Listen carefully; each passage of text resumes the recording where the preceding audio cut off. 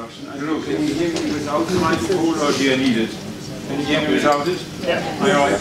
Yeah, and have the hands free, you can roam around. Yeah, so I'm a consultant here in Castlebar, County Mayo, and I want to talk to you about women's health and the emphasis being on health. And this is what we picture as my daughter draws. So envisaged it very nicely. Health means you can do what you want, you can see the world how you want to see it, you can roam free around unhindered. And that's basically what we want, because at the moment, what are we doing? We're doing actually sick care. We're looking after the sick people, but we're not making them healthy. We're not looking after their health. Now, where's it sticking? Here it is. Right, so why am I here? Well, as you have from the accent at this stage, and we Germans, well, you have met the Autobahn as a tourist, I guess. We are sort of very precise, and sort of very sort of formal and all these sort of things, and it's very nice for research and all that. And something was missing. The heart was missing, the warmth was missing. So a friend of mine had emigrated to Ireland, and my dad said, gosh, Ireland is an immigration country, you don't immigrate into it. Anyway, so this friend had and I said, gosh, this is nice, people are friendly, up to you, it's how are you, love, and I thought, gosh, maybe I should come over and check it out. So I did. And, but then I'm here, and all these things happening, and healthcare as it is, but it's not quite right either, it is healthcare. But although there's this friendliness there in the Irish context, whatever, we are still doing the Western healthcare thing. And then I came across well, some new ideas about diet. My daughter actually became vegan, and I thought, gosh, what's all this about? And I looked into it, and I said, gosh, there's a lot of science behind it. But then I tried to untangle the science, a bit like this picture here. All these different studies, which one is the right study to look at? This nutrition science, right? There's all these different studies out there. And we have to sort of really ask us what is the right study to do. And there's basic sciences, and their lab work, and they're designed to reveal how something works. And we need those. We need to find out how works things actually. What are these molecules doing? And then we need to do randomized controlled trials to see the attribution. So A causes B.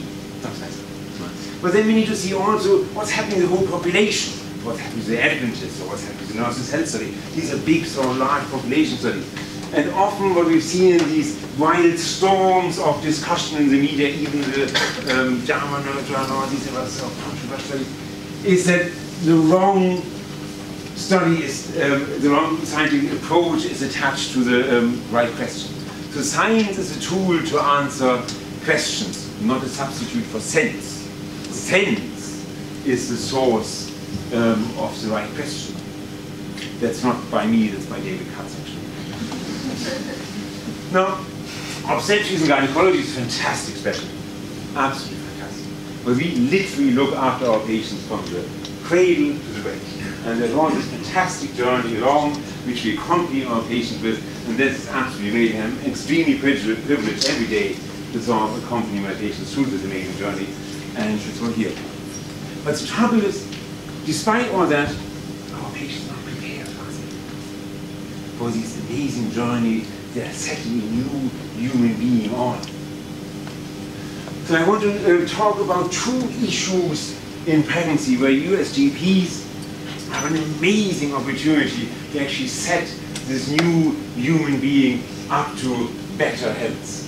Well, as I say, most couples are not prepared. 50% of pregnancies are unplanned anyway, and the remainder of the pregnancies, well, 50% of Irish women in the fertile age are overweight and are nutritionally deficient. This is an Australian study.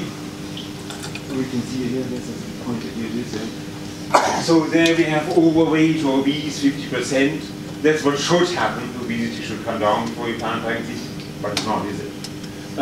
Then eating 5 fruits a day, well, 9% do that. Should come up to 100% before pregnancy. That's not happening, is it? And then drinking alcohol, well, here we are, the blue line, 60%. Right? That's not going to go down either, if pregnant or not. Taking folic acid, well, maybe it's going up a bit, but not really.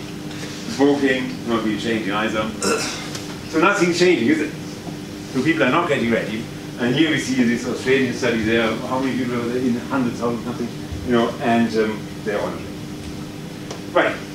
So let's talk about pregnancy, and let's talk about two pressing issues in pregnancy. And one is sort of the brain. Now, I'm obviously not a neurologist, but the truth is the same. When you're pregnant, your little unborn baby depends entirely on your nutrition, how it's going to be. Right? And that's where we have a unique opportunity to advise our patients to actually do whatever they can. And the good thing is, being an obstetrician or being a GP looking after a pregnant patient, these patients are very highly motivated because they're pregnant. Now they suddenly have a huge responsibility on them for another life which they're carrying inside them, and this may be a good opportunity to do it. So what's happening? Most of our diets nowadays have very high omega-6 to omega-3 ratio. So these are polyunsaturated fatty acids. There's omega-6, there's omega-3. There are some of the building blocks that make the echinolytes, and we come back to that in a minute. And humans have evolved on a 1-to-1 diet, what we should have, omega-6, omega-3, but we are mostly ending up with a 10-to-1, even 40-to-1 omega-6, omega-3. Right? And that can lead to problems. And these echinolytes, which are then produced by the omega-6, they're related to arthritis, inflammation, and cancer. And guess what? Some of these pathways we actually block with COX-2 on each time. So Valencia Cinquina from Vienna did a fantastic study.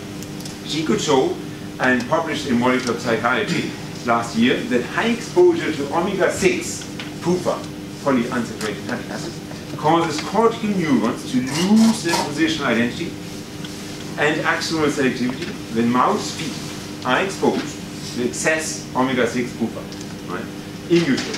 In conversion of omega-6 PUFA, as I said, into icosanoids that disrupts the temporal precision of signaling at neuronal CB1 cannabinoid receptors, and chiefly deregulating STAT3 dependent transcription cascade. That's what I said, the gap studies we need, right, to say, well, how is this working at all? And what does it mean in the end of the day is these are the changes which we find in the ADH children. Right? These are the changes. Right? And you all are aware as GPs, all these kids coming in with ADH, that's where it might come from the wrong ratio of omega-6 to omega-3. Now, Monica Lopez Vicente from Barcelona took up the baton and looked at, okay, let's take cord samples, right, of these babies. Let's see the omega-6 to omega-3 ratio and see what happens. And guess what? 2,644 babies in Spain, cord samples, omega-6 to omega-3 ratio, and the higher it was, the more the ADHD index went up. And further on, we had a fantastic study here from the AVEN cohort study, longitudinal study of parents and children, 14,500 people in that. They postulated through the epigenetic process of DNA methylation of IGF-2, higher IGF emission predicted ADHD symptoms. And prenatal unhealthy diet was associated with higher ADHD symptoms indirectly via IGF-2 methylation. So another process there which happens in unhealthy diet, another opportunity, another reason why we should take this opportunity up to actually do that. And you see here the prenatal unhealthy diet was positively associated with that methylation, early onset conduct problems, and low conduct problems in the youth. So interesting studies there.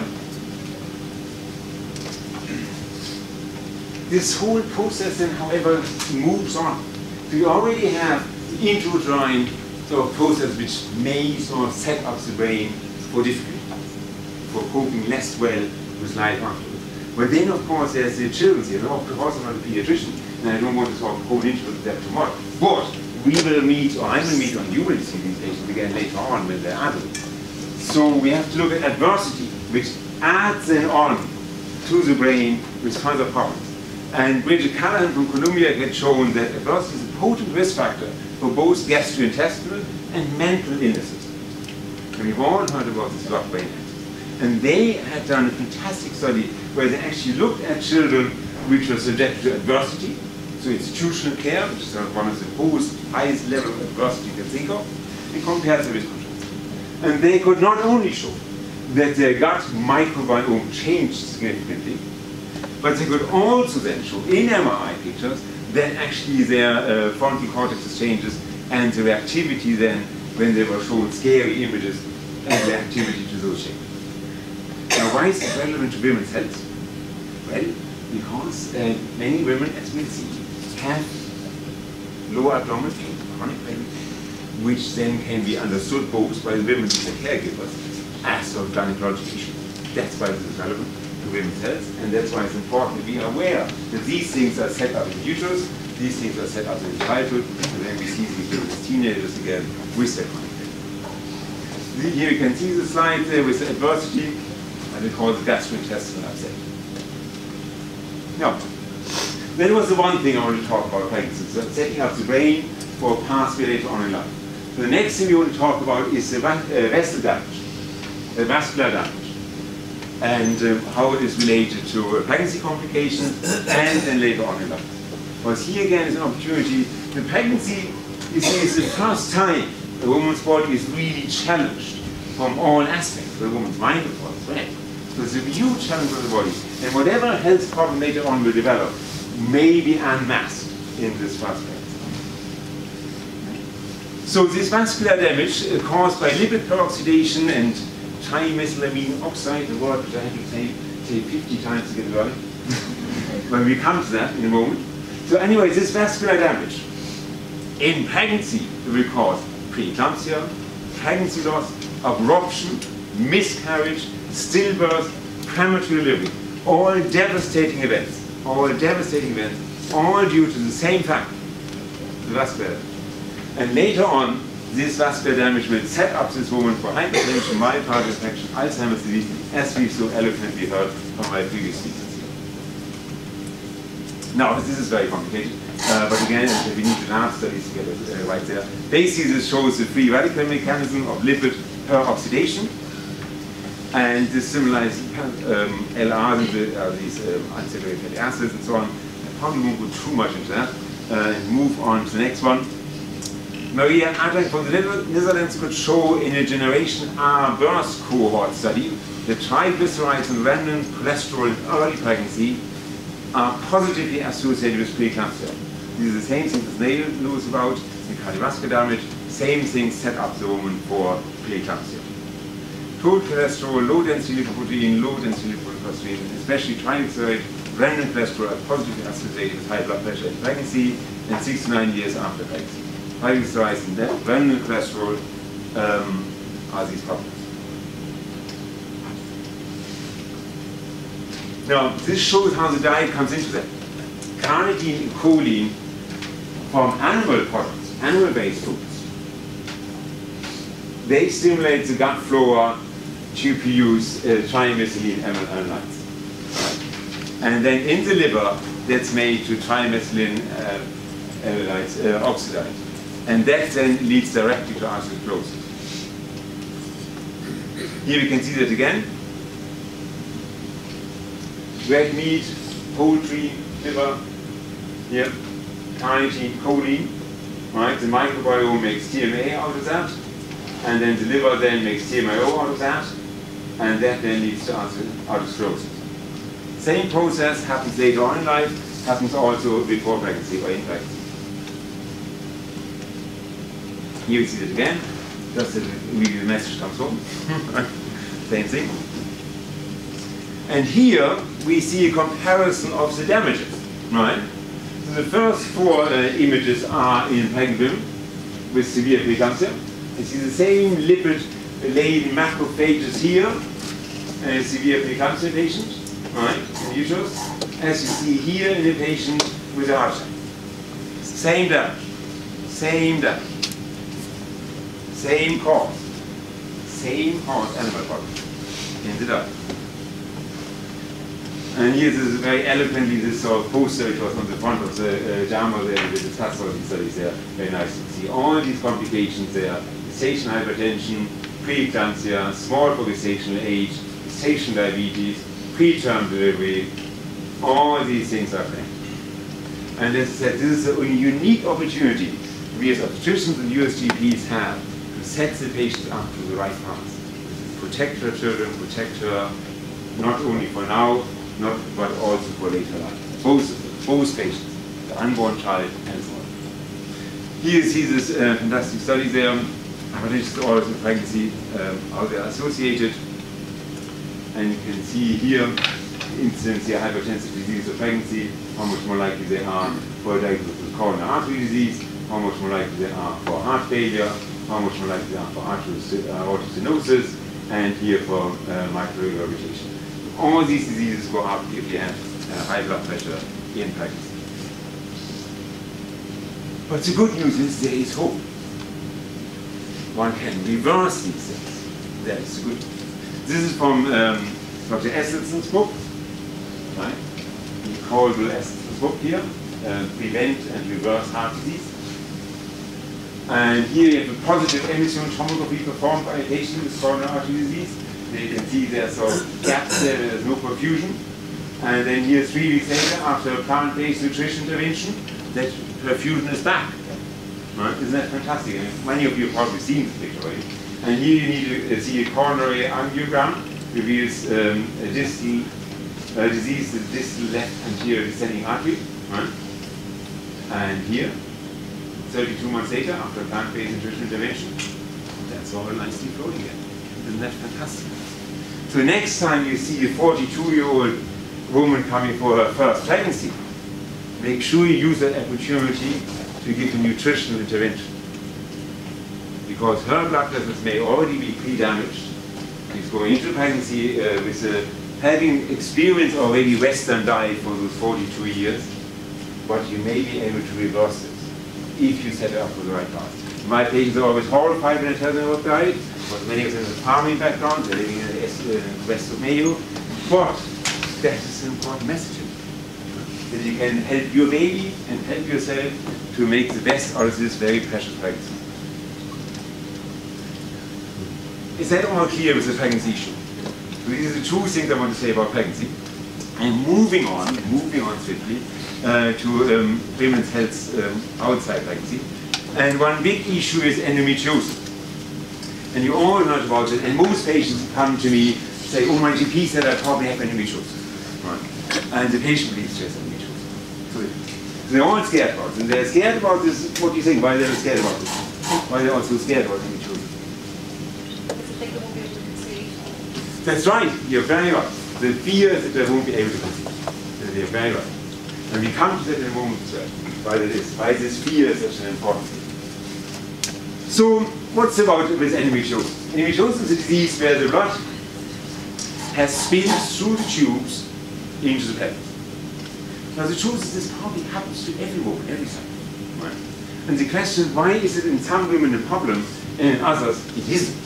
So why do the blood endometrial cells get removed in some cases and in others they don't? So probably there's an immune response which is at fault, and there may also be hormone levels which may be caused. Now we do know that red meat intake decreases the sex hormone binding globulin, SHBG. And what does this globulin molecule do? It carries estrogen, right, and other hormones. And if it doesn't carry enough, well obviously then there's too much free. And what does free estrogen do? It stimulates the endometrium which it does have spilled into the pelvis on the retrograde menstruation. So these plugs will then keep growing if your SHB levels are too low. Right? So, and then estrogen upregulates prostaglandin synthesis, and evidence of positive feedback for local estrogen and prostaglandin may favor the inflammatory and proliferative characteristics of endometriosis. The gut microbacteria we've already discussed. They are different depending on the diet, and they also modulate the immune response. Lipopolysaccharides is a bacterial endotoxin, which is made by bacteria which are sort of thriving on a Western saturated fatty acid diet, and they are markers of inflammation, and they bind to the toll-like receptors. And these makes the gut lining sort of permeable, and these inflammatory products come through, and that may all lead to the inflammatory process, which then promotes the endometriosis from keeping low. Now, after these experimental data, let's move on to studies again. This is a northern Italy study between 1984 and 1999. 504 women were combined with controls. They had laparoscopically confirmed diagnosed endometriosis. And you can see here they stratified them after diet, right? So if they were on beef and red meat, right, they had more than 2 times more likelihood of getting endometriosis. And if they had very high green veg intake, it was half the risk. Isn't that fantastic? Fruit, less than half the risk. And here ham, increased risk. Nice and simple. Now, a bigger population study, nurses health study 2, 82,000 nurses were followed up, and again we observed that red meat, both processed and non-processed, was associated with increased risk of laparoscopically confirmed endometriosis. And this association was strongest amongst women who had never reported fertility. And heme iron was also associated with a strong endometriosis. Because heme iron is an oxidator, not an antioxidant, it's opposite, it's an oxidant. Right? So heme iron, which is in red meat or meats, is an oxidant. Right? So that causes obviously endometriosis as well. Yeah, a case report out of my own sort of cohort. This lady, 34-year-old, let's just call it here, obviously that's the real name.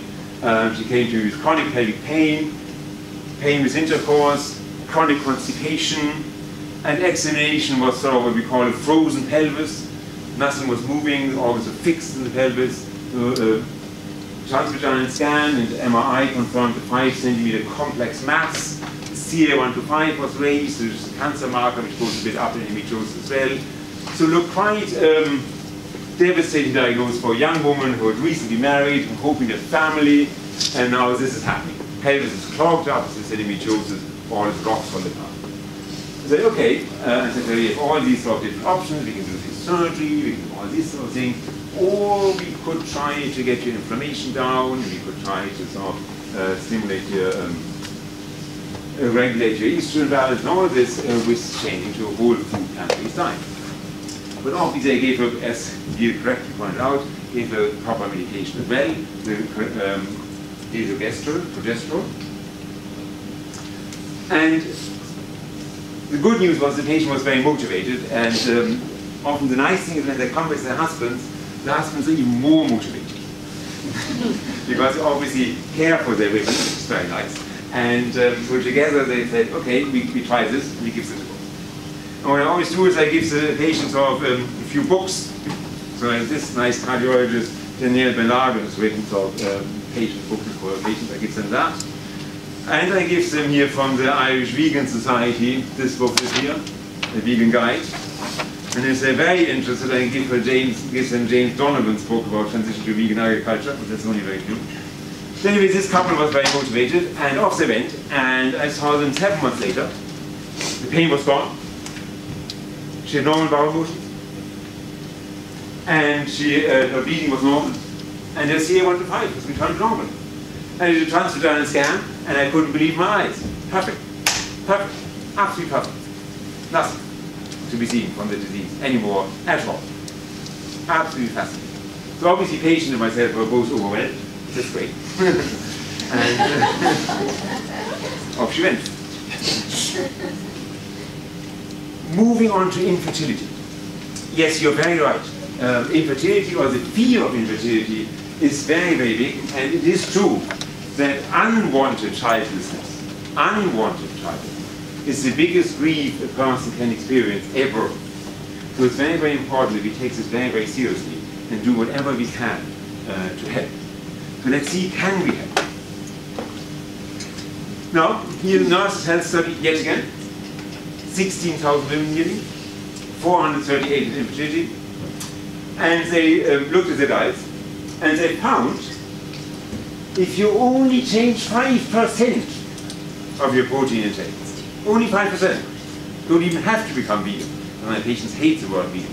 I never mention it at all. Never. Don't mention vegan. But if you only change 5%, you have a 50% lower risk of infertility. That's huge. Only 5%.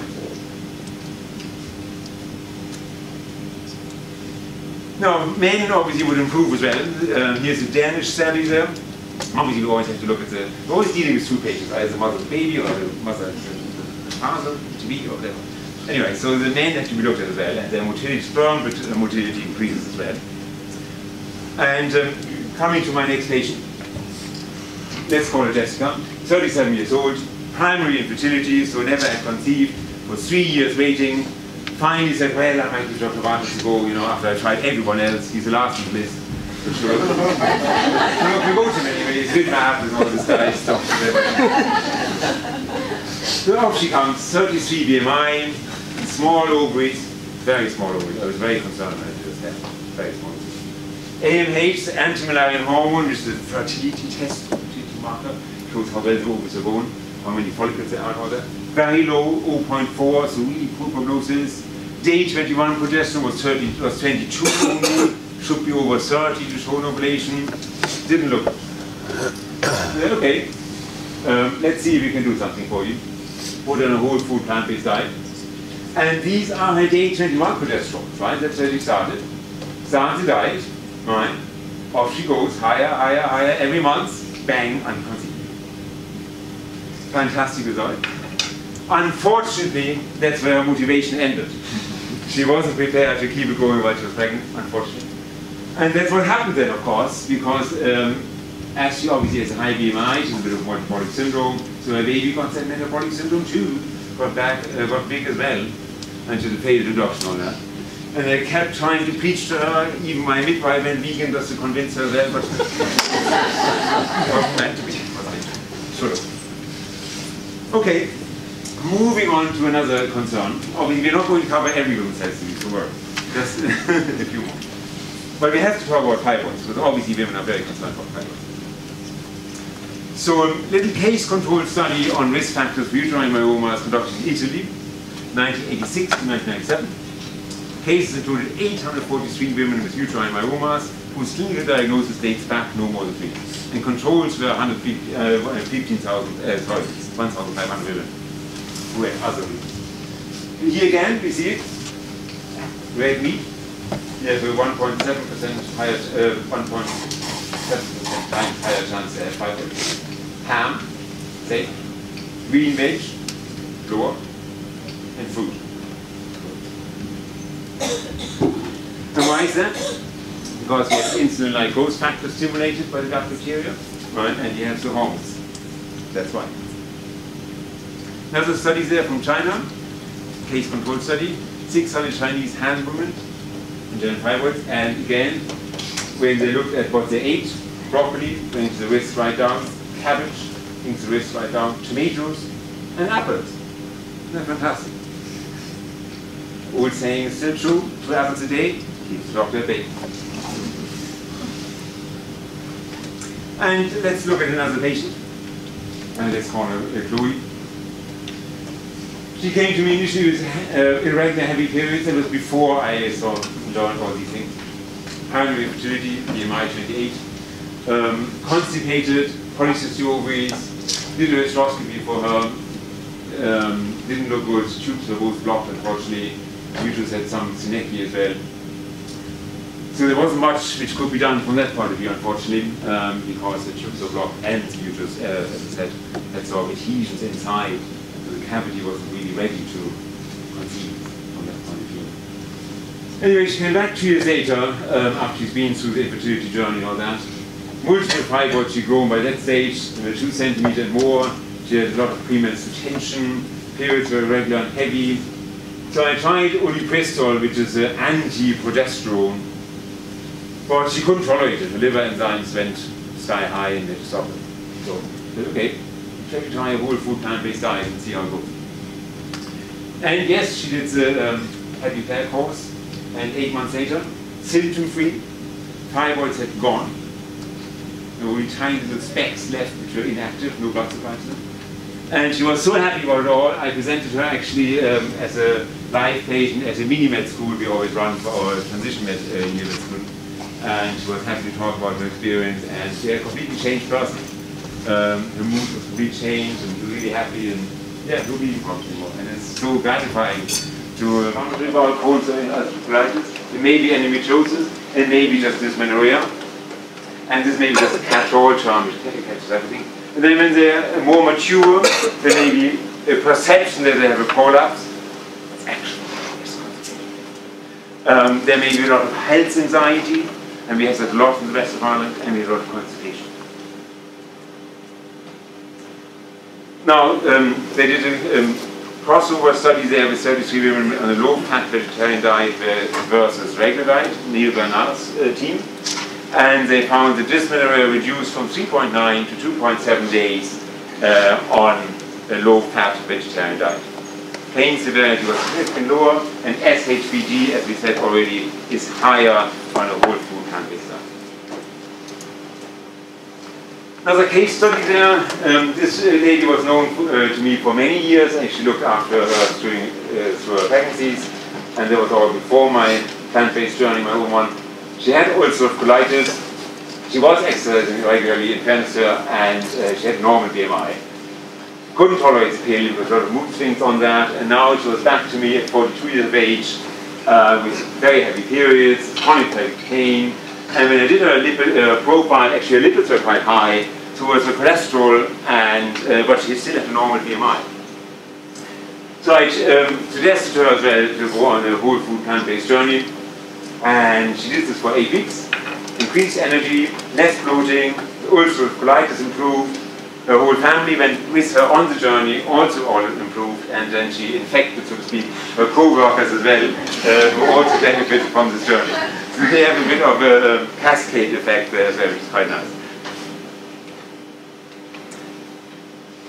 Let's move on then to the more mature patients. They often have actually these pressure symptoms and chronic pelvic pain, and a very common disease behind these is actually diverticular disease. These are data from the EPIC study, which is a big international study here in Europe and different centers. Here you again see the diverticular disease.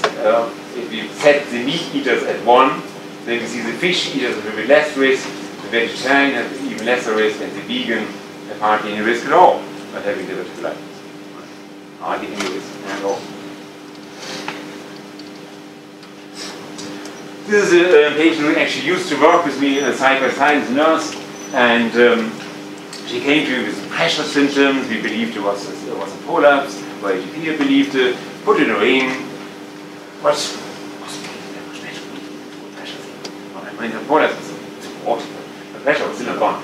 And then we got chatting a bit, as one does like to chat with one's patients occasionally, you meet them regularly. And it emerged that she always had this constipation her whole life, from her kids' years. That's why I pick up the story from the kids' years again. She had this constipation, and never anything worked for her. She was taking prunes and all this sort of stuff, nothing. So then, okay, why don't you do the happy pair, happy gut course? Right? The whole food plant-based course. And she did it, and I was quite surprised that she actually did. Right? But obviously she trusted me somewhat from having worked with themselves. And she did the course, and her symptoms were gone. For the first time in her life, at 73 years of age, she was pain-free. And you just imagine, first time in her life. And how satisfying it is when this patient comes back then. And it moved me to tears, honest God. It moved me to tears to see her so much better, having suffered all her life with it. You know, and I mean, obviously it wasn't me or whatever, but just to bring this stone rolling, to see that make actually such a difference in the patient's life. Amazing stuff. Yeah, I don't want to really drabble on too much longer, but just in general I wanted to sort of on population studies. And we have big population studies now, as I said at the start. Nurses Health Study, yet again, 121,000 people, female registered nurses. Then the Health Professionals Follow-up Study is another 51,000. And these cohorts have been described elsewhere already. And just to show here the overall mortality, right, just to come up with it for the morning, I suppose. And you can see here, if you set dairy as 0, right? Okay, then you see with processed meat, the overall mortality goes up that much. And it literally is off the scale. Literally. Doesn't fit on the ground. And here you have eggs. And one colleague of mine who just won't give up eggs. And I gave her all the studies. I keep sending studies, but she won't give up. Processed meat, fish, poultry, plant-based sources. And just to answer the protein question once and for all, you always say, oh, I'm not getting enough protein. Well, look at this here. This is human milk, and this is cow's milk. See how much protein is in there, how much protein is in there. No more questions about protein, I hope. If the kid is growing fast, it only needs that little protein, that must do. Now, finally, the Green Impact Initiative for GP practice is running in the UK. And Gemma, I don't know if you want to talk about that later yourself. But it's sort of a great project, and I think we hopefully need something like that in Ireland as well, to sort of really make an impact. Well, thank you so much, guys.